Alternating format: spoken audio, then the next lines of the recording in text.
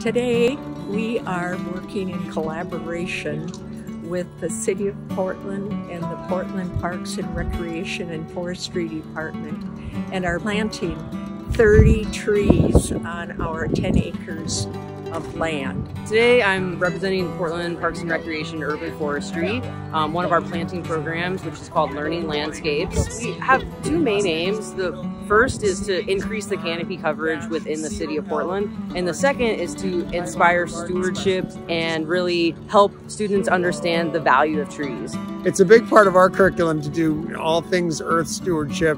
We run a small-scale farm and we do all kinds of planting projects ourselves.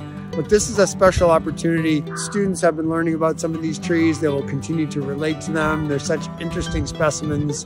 Oh, everybody's stoked. I mean, they're just like so excited. It was pretty hard to get the Jordans. We got into dig in the dirt. I would probably say digging.